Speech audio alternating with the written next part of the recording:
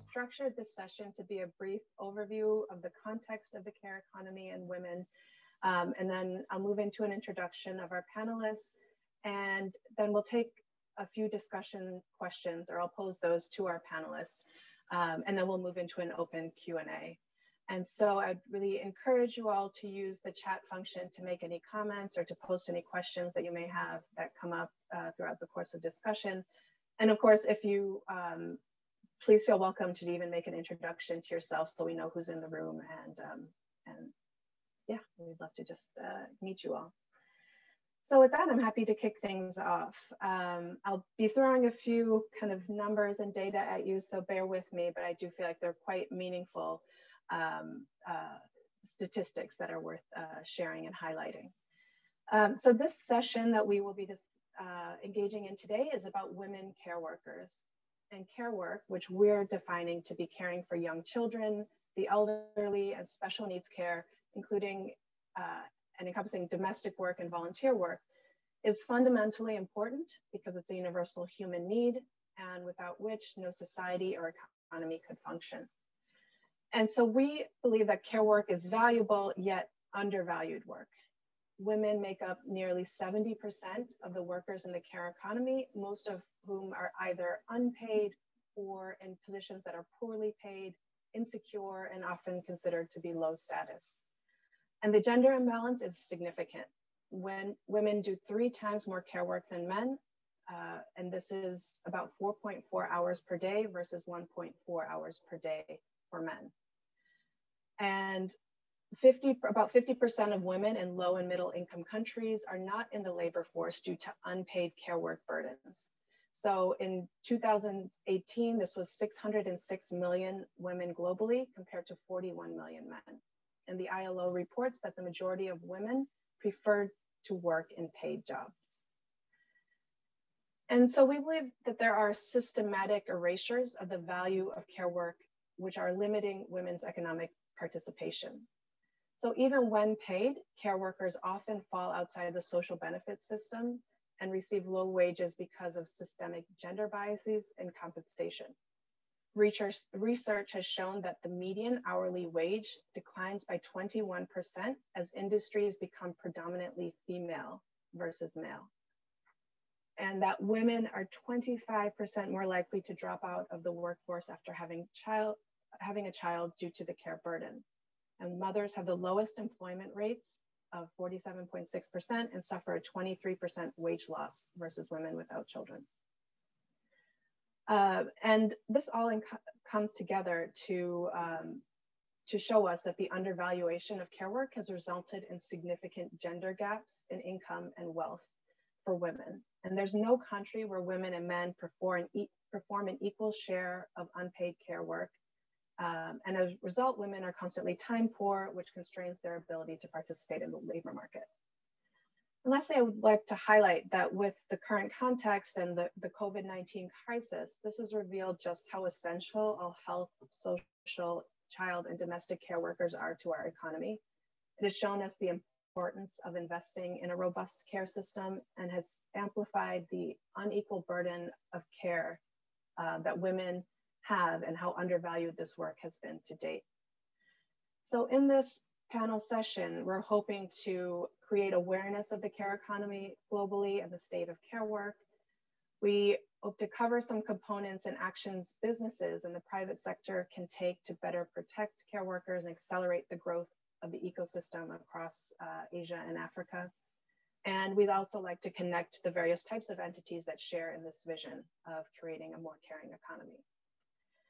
So with that, I would like to introduce the impressive group of panelists that we have today. You'll find that they represent a diverse area of the care economy and come with their own unique views on care work. And we believe that moving towards a more caring economy is a journey, and that the businesses that are and organizations that are represented here are generously sharing their time and experience with where they are at in that journey, and it's in various stages. So as moderator, I will kick things off with a brief introduction of myself, and then I will move to our panelists. So I'm Anuradha Shetty. I'm a principal at the Soros Economic Development Fund, which can be considered to be the impact investing arm of the Open Societies Foundation. And in case you're not familiar, the Open Societies Foundation is a large global philanthropic organization that's focused on human rights, on social justice, and democratic values. The care economy is an important issue to the Open Societies Foundation, and it's approached in different ways, mostly through grant making and advocacy targeting governments, economists, worker organizing bodies, women's rights movements, and issues around migrants and refugees. At Soros Economic Development Fund, we have a new investment strategy that we kicked off in the middle of 2020 that is focused entirely on women as paid and unpaid carers, with the end aim of advancing women's economic justice. So in this strategy, we're focusing on investment opportunities that will reduce the time poverty due to unpaid care work burdens that women face, meaning that we're looking for affordable, accessible, labor-saving technologies, products, and services. And we're also looking for businesses that are providing access to affordable and quality care for children, elderly people, or people with special needs. And we're also focusing on paid care workers. And given that the majority of these workers are women and often in low value and vulnerable employment and not covered by any benefits, we're looking for opportunities that will improve the options and quality of care work. So companies that provide the opportunities for training and upskilling, job matching platforms, facilitating access to social protections or enhanced benefits, and the like.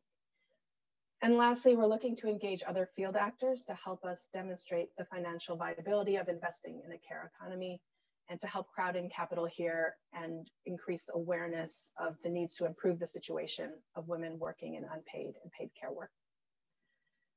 And I think I just want to add that with our investments, we'd also like to see how we can help change the narrative around care work being just for women.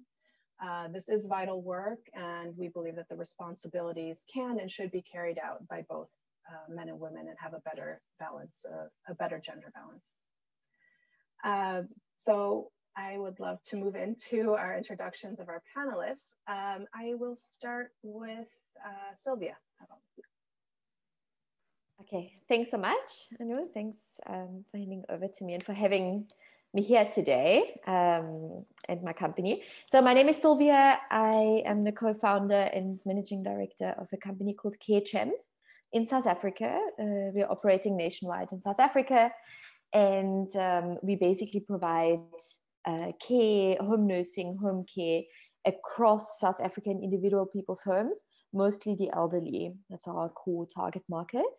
And the majority of our care workers are females. As you already mentioned, Anu, that is very normal, yeah, across the globe for now. And also in our case, like I would say 97% female dominated. The profession of nursing as well as caring is actually very highly regarded in South Africa. So it's actually a desired profession for a lot of females to be in, something to be very proud of, with obviously a big social impact attached to it. My organization or company has been around for close to 4 years now. And so we're still relatively young. We are a private company, so it's all paid for care workers, picking up on what you said, Anu. We are operating on the higher end of the market. So also our care workers are on the higher end pay level, yeah, of the market. I would say we work with the best in the industry in our country. And we are employing currently in excess of 100 people that are on our payroll, and that we very much, I would say, look after with various incentive programs and with various different opportunities for them to further, not just on monetary levels, but also career level. Yeah, thank you so much.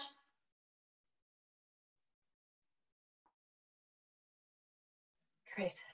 Sorry, got stuck with the mute. Thank you, Sylvia. How about we move to AK? Thank you, Anu, and thank you, organizers, for having me on this panel. It's a real privilege and pleasure to be a part of this panel today. I am the CEO of Clay. Clay is a 9-year-old brand based out of India. We operate in the 7 major cities of India, and we run an integrated daycare / preschool system across these 7 cities. So we operate close to 150 such preschools / daycares, and have enrollment of about 10,000 plus children, which kind of makes us one of the largest completely owned, company operated daycare / preschool chains in India. We employ close to 3,500 people in our system. 95% of them are women, and 70% would probably come under the care category. So we take care of children from the ages of 6 months onwards, so 6 months to 6 years, although in terms of after school daycare, we carry on the care element up to 10 years of age. This project started 9 years ago, thanks to the vision of our founder, Priya Krishnan. And the vision was to enable women to get back to work after they have their child. Good quality, daycare preschool systems at that point in time were a rarity in India, as they still are. There are a handful of people who give high quality services of this nature. Majority of them tend to be mom and pop owned places which have little or no repute or expertise of how to take care of children. So over 9 years, we've helped about 30,000 plus women get back to work. And of course, we're very proud of it. We're still counting. We're hoping to see the numbers go up higher and higher. So that's us in a nutshell. Thanks, Anu. Wonderful, thank you, AK. And then next I will move to Elizabeth, who we consider to be our kind of sector expert as it relates to care work and domestic workers. Elizabeth? Hello, I'm Elizabeth. Thank you for these opportunities to meet new friends. I'm the General Secretary of the International Domestic Workers Federation, which is a global union of domestic workers, including migrant domestic workers and also local domestic workers. Our organization was established 7 years ago, 2013, and our objective is to reclaim rights for domestic workers, because even though there are almost 70 million of domestic workers in the world, but still majority are not considered as workers, because people usually consider domestic work as a women's work, is free and of very low value. So our members and domestic workers around the world still are not considered as workers and are not covered by labor law protections. So over 80% still lack protection over minimum wage, working hours, or social protections. During this time, under the COVID-19, we are badly impacted because of loss of income, loss of livelihood, but without any social protections. But we provide very important and invaluable work to support families, to support employers. So we believe that governments, employers, should work together with us to lift up the standards, but also the working conditions for domestic workers. Fantastic. Thank you, Elizabeth. And so thank you, panelists, for your introductions to yourselves and to your organizations. And then I think it would be great to kind of shift our discussion to some questions that I've prepared that I think will kind of bring us into a more detailed discussion about care work and women. Sorry, I'll just stop sharing my screen. And so I think I'd start with first a question to AK and to Sylvia, and then I'll move into a question for Elizabeth. And so the question is, how have your businesses approached improving working conditions and benefits for women that are working in these care sectors in your respective countries? And then with that, have you faced any barriers or found any aspect to be particularly difficult? So yeah, AK, if you wouldn't mind going first. Yeah, sure. If that's okay, Sylvia, I'll take that first and maybe, will that work? Oops, I went blank for a second. Am I back? Yeah, not sure if that's my laptop or the network outside. We have been very proud of what we've brought to the table for the care workers, especially in a country like India, where care workers actually are probably the most neglected in the pyramid of work done by female employees of any kind. One background we'll have to keep in mind is about 85 to 90% of employment at this level in India tends to be with the unorganized sector, which means that none of the benefits that the government has thought out for reach these employees. They're actually the most exploited of the whole population in many ways.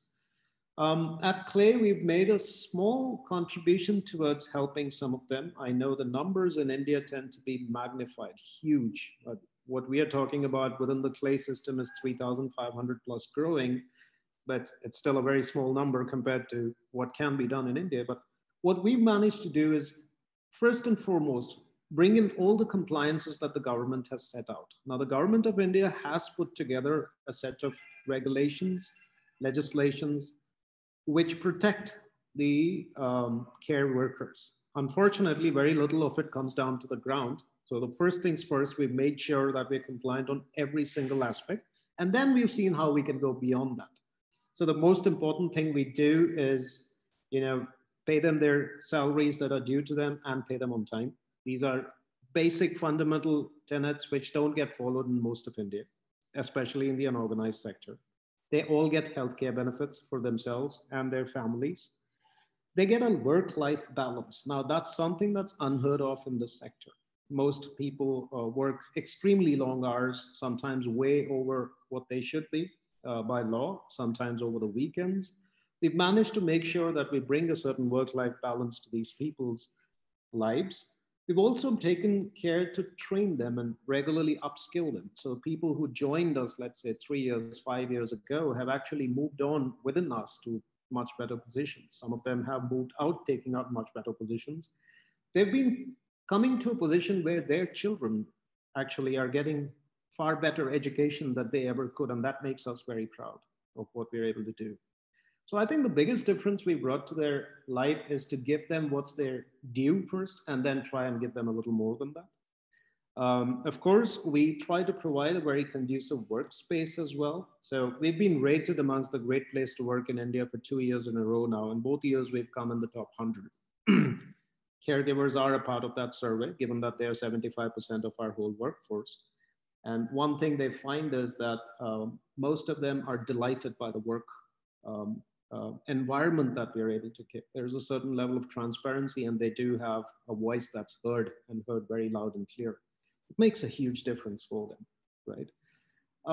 So what have we faced as impediments in getting more people into it? Now, you would imagine that with such a large population, getting care workers should be actually very simple, but in India, it's actually not.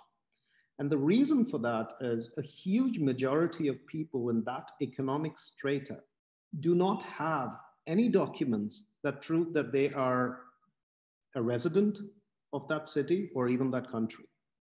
There's a huge number of people here who have no papers validating their existence at all. When it comes to care work for children, there's very strict background verification checks we have to do, given the nature of the job. And it becomes a very big problem for us to solve for, given that there's no identity card, no bank account, no permanent address. And I think these are things that should have been fundamentally solved by the government for people, so many people that are living in the country. If they have no basis of opening even a bank account in the country, how are we to go ahead and help them is a question we keep having in these meetings. And it's such a large problem that out of every 10 people we recruit, we find that 6 or 7 of them don't have any identification at all. So the problem is huge, especially at that sector of the economy. I wouldn't say that is true when you come to teachers and when you come to the management staff, definitely not. But at that level, it is a very serious problem. Apart from this, the labor laws are so archaic. Most of them were formed in India between 1940 and 1950, which means we're talking about laws that are 60 to 70 years old. Very few amendments in the laws have been made. These laws are so draconic in some sense that it actually impels entrepreneurs to go the way around it and try to take people on a contract basis or without any employment. A part of the exploitation is actually driven by the very laws that were made to prevent it. It's a strange paradox over here, but given that the laws tend to be so lopsided in favor of the unions and the caregivers, that the caregivers actually end up foregoing that law. Instead of putting an element of trust between the employer and the employee, it actually works as a barrier between the two. Now, of course, I could go on about this for a day and a half, and there's just so much to be discussed with respect to India alone. But like the rest of the viewers here, I am extremely excited to hear about South Africa and about the other parts of the world as well. So I'll pass it over to you, Sylvia. Thanks, Eke. I must say that's inspiring to hear from you, and obviously a lot that we can learn from you and Clay and all you've achieved in the 9 years. So really well done. So I've taken notes here already what can be done on our side. I mean, South Africa obviously has certain different setup and different challenges, but a lot of what you say very much resonates. And I mean, I don't want to now repeat, but interesting what you said on the salaries due and on time, you know, it's actually shocking, right? How many companies don't do that. And like, to add to your comment, and I don't know how you guys do it, but we have established paying weekly, which makes such a difference to our caregivers. Just because cash flow is absolute key, huh? And transport costs are relatively high. I'm not sure if the rest of the panel agrees with me in the various countries, but in South Africa, it's actually a shocking stat that a lot of the care workers would spend up to 30% of their income on transport to actually get to and from work. And if you consider that, it makes a huge impact. You cannot let a caregiver wait for their salary for a month. It is absolutely impossible. So just simple insights like that are absolutely important to establish, to make a work relationship possible with someone. So by us establishing the weekly pay made our caregivers extremely happy. The upskilling, the regular training is very much appreciated because, as I previously mentioned, our caregivers are very proud of their work, and nursing is a very proud profession in South Africa. So, and I kind of use that interlinked because nursing is kind of the overall term that we are using here. So it is really staying up to speed and being proud of what you do is a big part for our caregivers. Something else that we have established is awards, rewards. So really, really bringing to light fantastic work people do, because as we said, a lot is in the field, a lot is sometimes unseen. So bringing that to light, treating people as a team. We call them, my company is called Care Champ, we call them champs for champions, immediately uplifting. Yeah? Like, it is really a champion work you do. It is so important. And Anu, you mentioned that. I mean, care work is absolutely a pillar. It's a backbone of our economy in a lot of our countries, of course. Something else we've established is employer loans, and that comes to barriers, actually, the discussion of barriers. So because caregivers are often maybe in independent contractor positions or don't have yet enough salary history, or maybe don't earn to the level that a bank would grant loans, we have decided to offer employer loans to people that qualify. We've set certain relatively easily reachable qualifying criteria, and we've also offering them at a very reasonable rate. Because I'm not saying the banks are evil at all. It's very difficult for them because a lot of it is unsecured, right? Whilst we can very much better control that, given people also work for us. So that is very much appreciated, giving a sector that usually had difficulty in accessing capital the possibility to access certain credit lines, loans, and hopefully accumulate assets that actually ultimately increases wealth in the long term of the sector, and get a lot of people out of the poverty trap. So yes, so that's a few things that we've been doing. Thank you so much. Thank you both. It is actually very inspiring to hear, as I mentioned in the intro, the journeys that you are both on, and I think it's already above what most companies are doing. So it's very inspiring to hear. I'd love to turn to Elizabeth and ask, for businesses that want to move in this direction with their workers, what are some low-hanging fruit measures that they can or should consider taking? And I understand that IDWF is really kind of focused around organizing workers and working with unions, but I understand that there has been opportunities to work with private sectors or with businesses. So I'd love to hear your take on what you think businesses can do. Yes, for all of us, first we have to know that care sector is a growing sector. In a lot of sector industries, we are talking about decline of employment, decline of demands, but definitely care sector is growing. The ILO report is saying that in the next 10 to 12 years, there could be an addition of over 1 million jobs in the sector.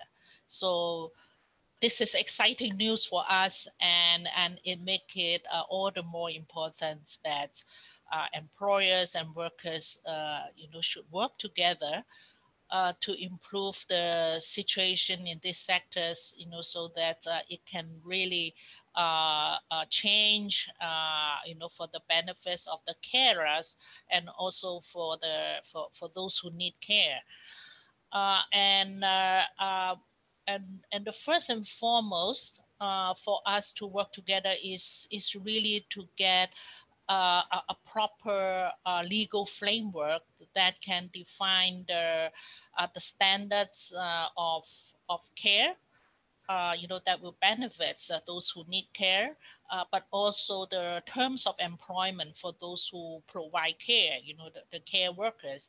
As I said at the beginning, over 80% of the workers in these sectors still are not protected by any legislations. They do not enjoy any social protections, and that makes it, always the last job option for people.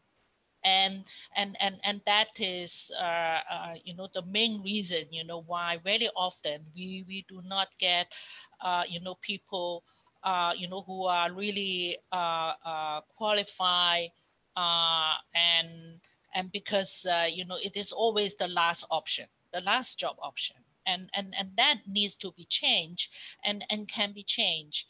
And also we believe that when there is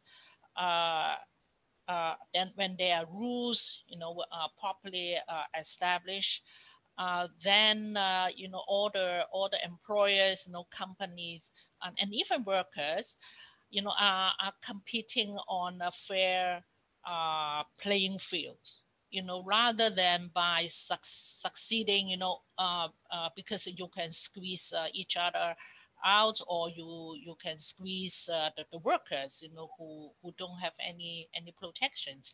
But we believe, when there are proper rules, when there are proper protections, that will make workers have a decent work life, but then they will also be happy workers, and happy workers will provide quality service, and that is what our society need and the carers needs.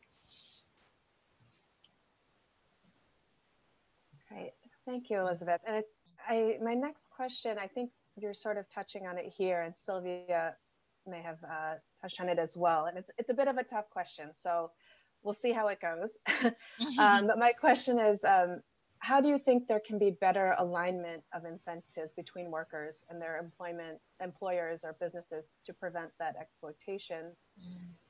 Meaning, like, how can we address the often competing priorities of pay and profits, so that those that are actually carrying out this valuable service and actually the core of the business are not the first to get squeezed, when companies are looking to turn that profit? Any volunteers? Yeah.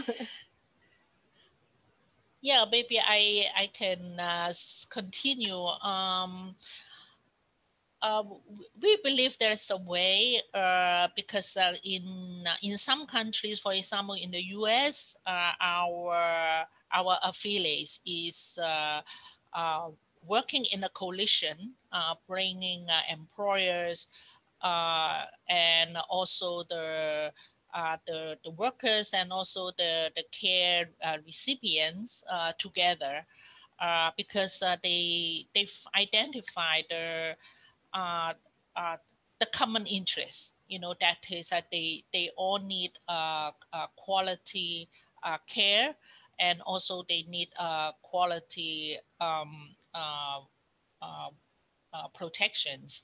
So they come together, and then they advocate to the governments, for establishing rules.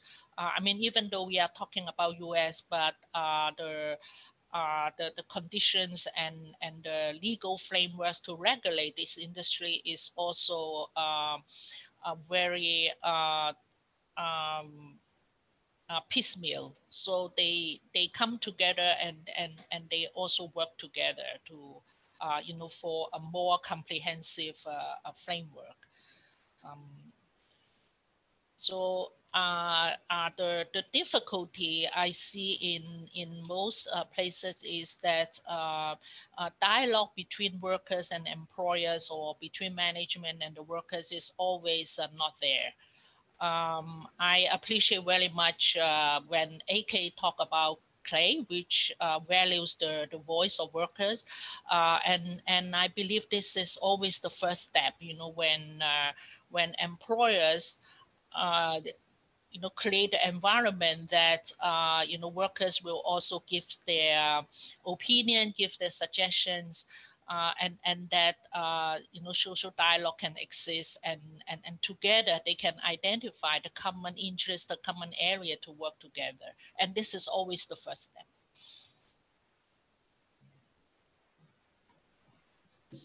Thank you, Elizabeth.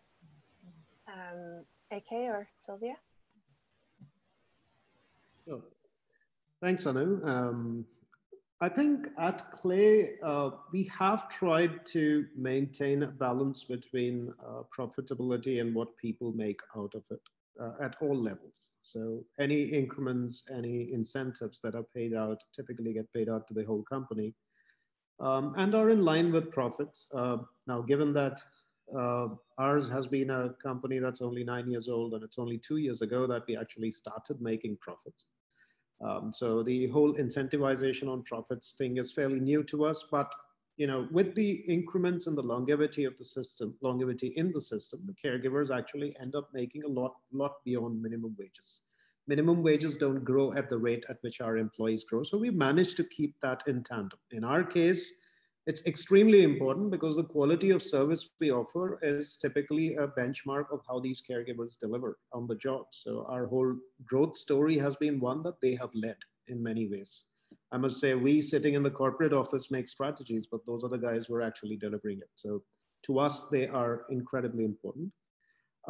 I think, but on a larger level, the question is very relevant and rather difficult to answer, because the more, so there's two aspects to it. One, as technology comes in, these are the people who first get hit on the job front, because it's replacing their jobs that most entrepreneurs are talking about. It's not talking about removing the middle management or the layers of management that we have. It usually talks about how many on the shop floor or on the work floor that we get rid of, right?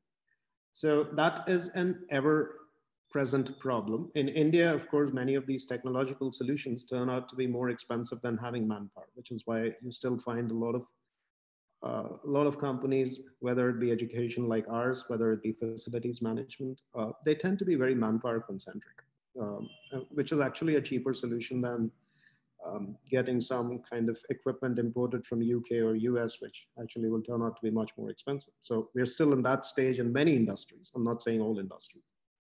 Having said which, this idea of profits versus paying, the innovative, the forward-thinking groups in India and probably the whole world have made sure that as long as we keep our people happy, they keep our customers happy.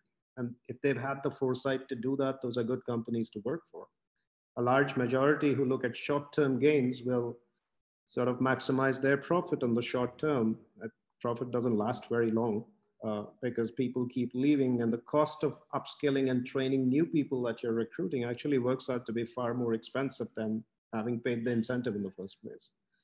So I think that's an ongoing dialogue, Anu. I don't think we'll find an immediate solution.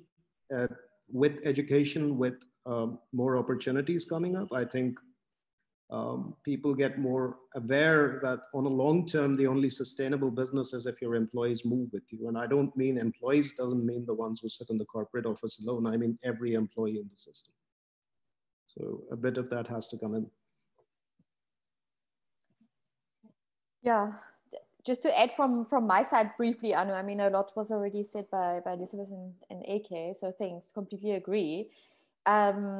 Especially, yeah, thanks. I mean, a lot from what I hear in the private sector, I absolutely agree. It's about, I don't even consider minimum wage, you know, like we are so far above that in a way that, I mean, South Africa also minimum wage is very low, that this is not even like worth a consideration. We are privately run, we provide a superior service. We would not necessarily price dump, and our employees participate directly in the way we do business. Yeah? So, and I completely agree that that's the way to successfully run a business and keep your employees long term happy, engaged, involved, proud, yeah? Also of what they do. So absolutely. South Africa also workforce is still, despite the fact what I just said, we don't need to consider minimum wage, but even if we consider double that wage, it's still relatively cheap, yeah, in Africa compared to like Europe or the States. So a lot of the tech solutions are not yet replacing the labor force, luckily, especially for our topic here. I have to say, in our case, I can't see that happen anywhere in the short term next few years, because it is definitely still a very manual service labor that we provide, especially to the elderly. So wonderful to know that our workforce will still definitely stay there. What I would like to add to what has already been said is, I think what we do quite well is the narrative. Like we run a lot of content pieces, a lot of PR around caregiving, because caregiving is not just like you're paid for workers, it's like family caregivers. It's, you know, like nearly everyone has already done the job of a care worker at some stage or the other, or definitely knows people that have done it and knows how hard it is. Yeah. So if you can drive the narrative and tell it and play it, there's also then pride that comes with doing it, and a kind of a responsibility in a business to consumer environment to understand that people need to be paid properly. Yeah. So I think this is something we're doing quite strongly and successfully to make people aware that this is not okay. Yeah, not to pay people right. And also we're driving this narrative of the transport, which I mentioned earlier. A lot of people that live cushiony in their beautiful little spaces, you know, and don't have to take the long transport hours to get to work, are actually not aware of that 30% that go towards it. So the more you drive the narrative and create the content and tell it, the more people are aware, oh no, yeah, right, that is not okay to pay minimum wage. Yeah, no one can live from that. So yeah, that's my contribution to that question. Great. Thank you, Sylvia. And I love that you are doing that, that type of campaigning. And that actually helps lead to my next question, which is what role can investors play in supporting the private sector to recognize care work? And like, what value add do you think investors can and should bring to investee companies?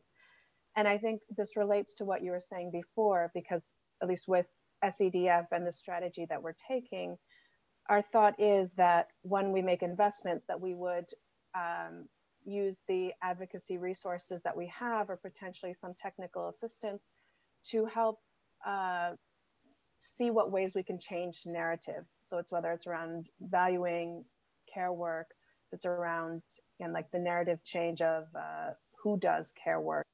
It's that's one way that we think that we can kind of add value beyond just capital to you know, the larger system. But I'd love to hear it from you know, from the company's point of view, and then also Elizabeth, if there's anything, you know, that you've seen or that you would want to highlight, please feel free as well.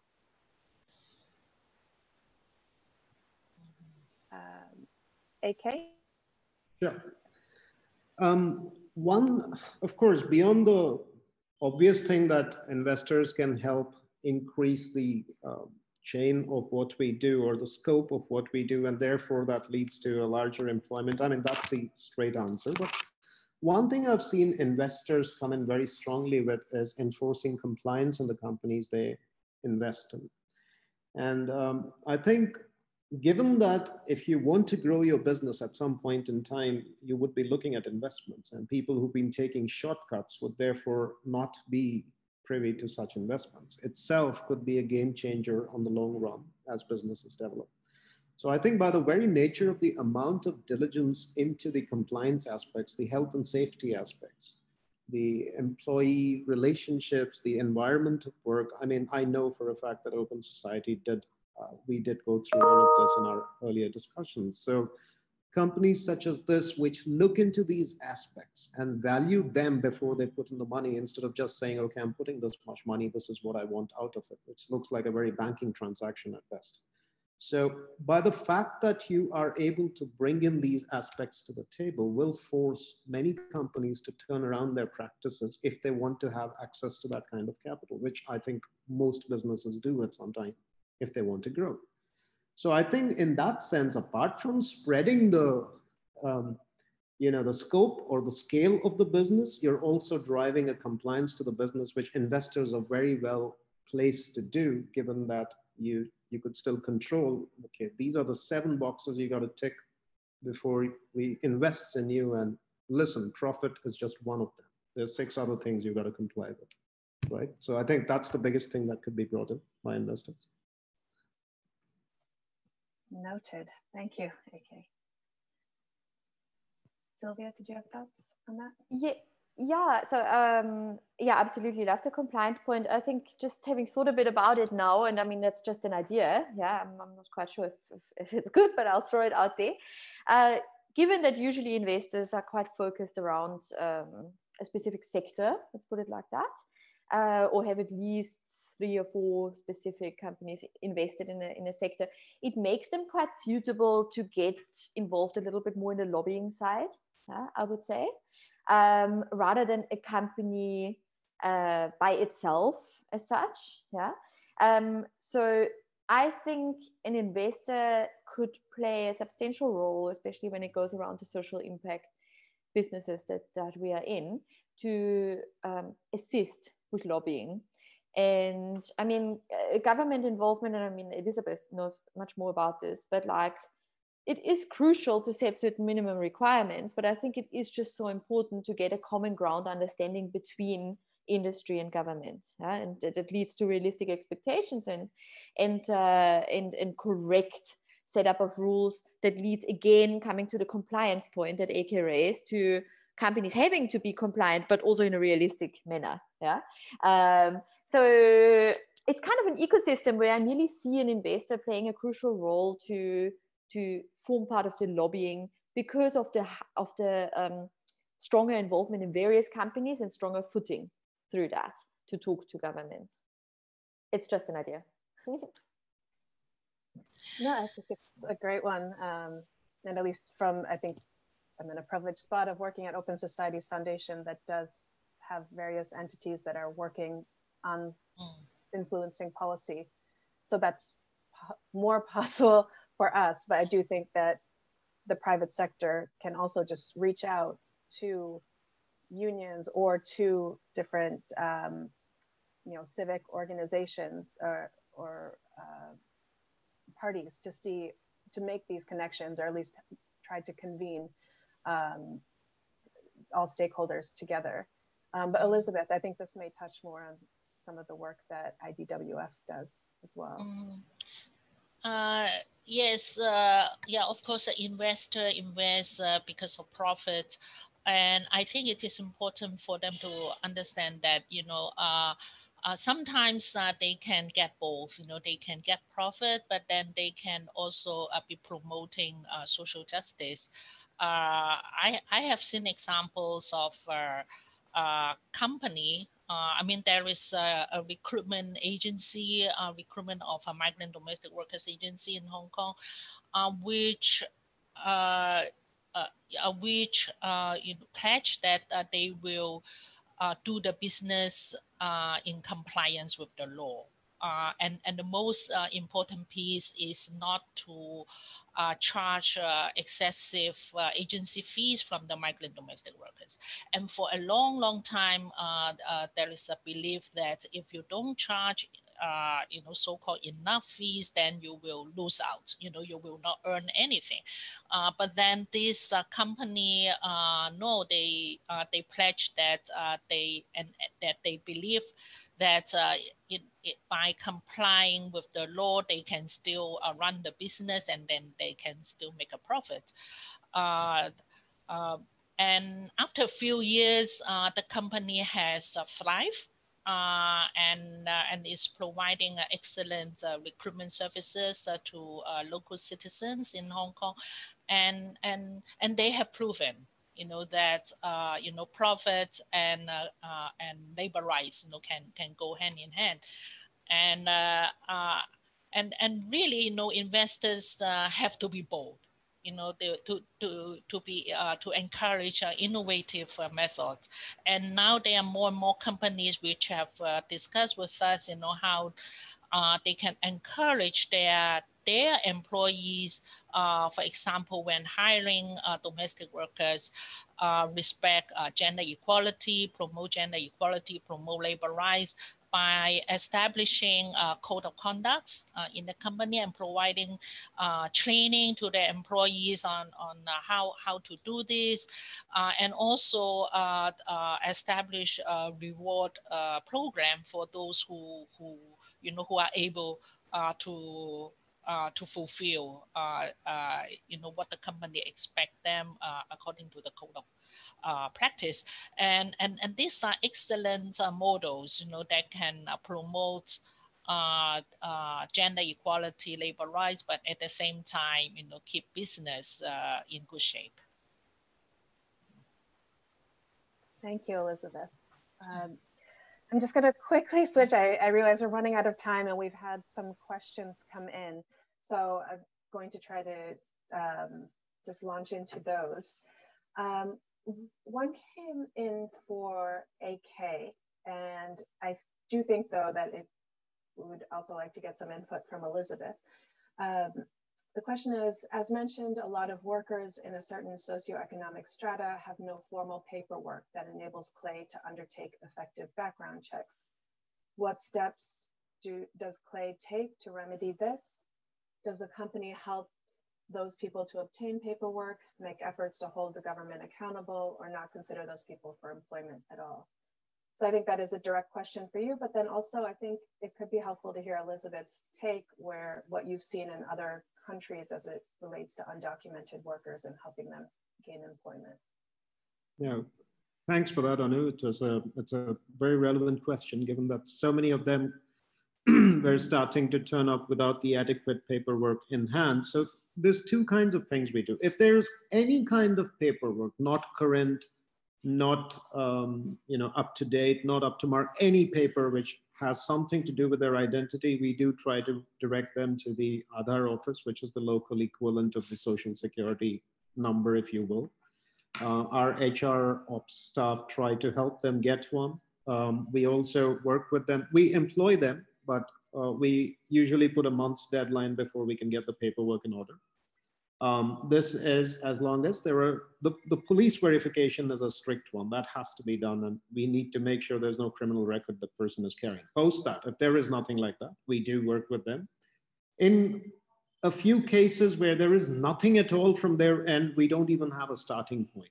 So as a company, we have gotten into a dialogue with the Ministry of Women and Child Affairs. We deal with them for a lot of other things as well, because we come under their purview for daycare. And this is a subject we've brought to their attention several times.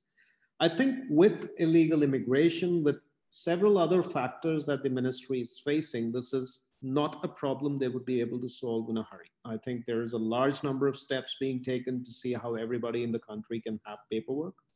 And that's a massive project in itself. And it's raised a lot of controversies on the side too, which I'm sure all of us have read about. It's not an easy project by any means. What we can do, if there's at least a historical address in the past, which is not current anymore, different city, we still try to help you get the paperwork. That's the best we can do, because these things take a lot of time and effort. It needs a full-time person to be working with this. We do it wherever we can. And we have helped quite a few manage to get their Aadhaar cards, but it doesn't always work. We do our best. Yes, this is a challenge faced by many women in some countries. Yeah, as AK said, for example, in India, and what we are trying to do is to raise the awareness among our members. That this is something which are very important if they want to get a proper employment, so that they will start, taking steps, either to approach their village head or the municipal government, to address this problem, to get the paper, but they have to do it as early as possible. Not wait until the time that they really are going to find a job. But even before they start finding a job, but they have to prepare this early, because it really takes time. Yeah, this is a huge challenge, and among our members, there are more challenges, when some of these women might have migrated and work in the foreign countries, and this is especially very challenging, during this time under the COVID-19, and because they are undocumented, they lose their job, and then they also have a difficulty to seek help from their embassies in order to go home, because of the lack of papers. And what we are trying is to organize a local community to provide services to them, so that they can, at least have shelter. But the most important thing is really to talk to the government to provide, counseling, so that they will be able to at least fly home, yeah, as other workers with documents. Yes, very unfortunate situation indeed. We have run over time, but I think it's very interesting, and we still had other questions to address. So clearly we could continue this on. So I'm happy to take any conversations offline. But overall, really want to thank the panelists so much for giving us your time and insights and sharing your experiences and thoughts on this really relevant, important topic. Again, encourage people who have joined this session to reach out to anybody that you've seen in the session or any of the panelists if you have any questions or any conversations you'd like to have further. And with that, thank you so much for joining, and have a great day, everybody.